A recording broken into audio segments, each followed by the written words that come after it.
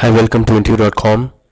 I'm going to explain you one of the important Java interview question. Can a class be declared as protected?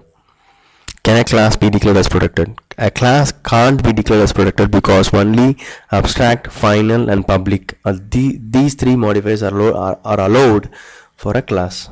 Only methods can be declared as protected. Let's see that. I have declared a class as protected. Okay, I have declared a class as protected. So see the example. It says illegal modifier for other class. Only a public, abstract, and final are permitted. Okay, so I'll change it to public. Now the compiler error goes off. Then the next question is, what is the access scope of a protected method? A protected method can be accessed by the classes within the same package or by the subclasses of the class in any package. A protected method can be accessed by the classes within the same package or by the subclasses of the class in any package. So I have a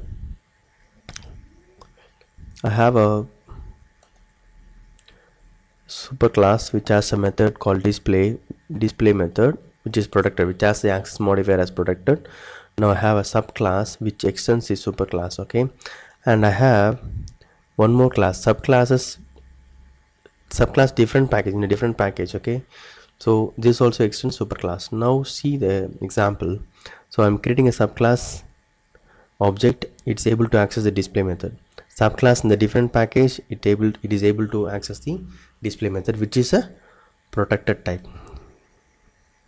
This is a protected type. So what we described is correct. Protected method can be accessed by the classes within the same package or by the classes of the class in any subclasses of the class in any package.